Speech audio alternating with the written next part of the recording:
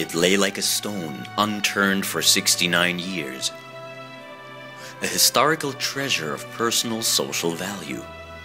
A code to hope. Preserved in a worn tin box, red as the world's flush of shame from the World War II period, and found in Tel Aviv in February 2012. What did the treasure consist of? Chilling letters and photographs linked to hope, the foundation of our existence.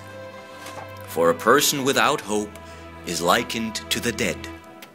The person who found this treasure is an author and artistic creator who has been consciously promoting hope for over a decade.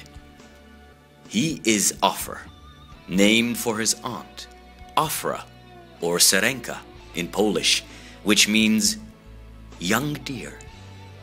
The same Sarenka who wrote to Ofer's mother, her sister, and whose image is captured on a rare and unique photograph, a renowned symbol of Holocaust heritage, the memorial sculpture in Warsaw by Nathan Rappaport, carved into the very stone that Adolf Hitler planned to use for his own victory commemorative.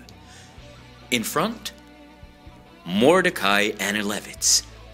Behind him, a woman looking at the infant she holds. Is this none other than Sarenka, my aunt, after who I am named? Was she the sculptor's inspiration? Together with Mordecai Anilevitz, commander of the Warsaw Ghetto Uprising.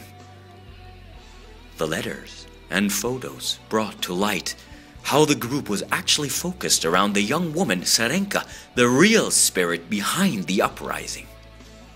Her letters reveal that she gave birth to a daughter, Maya, who was handed over to the care of others and still has not been found. מה שאני יודע על מאיה זה שהיא נולדה ב-22 בפברואר 1941 בווילנה למשה קופיטו ולרחל סרנקה זילברברג. בינואר 1942 סרנקה החליטה למסור את מאיה ולחזור לגטו הנצור לשתי מטרות. האחת, לספר על הרצח השיטתי של הנאצים, והשנייה, לעורר את המרד.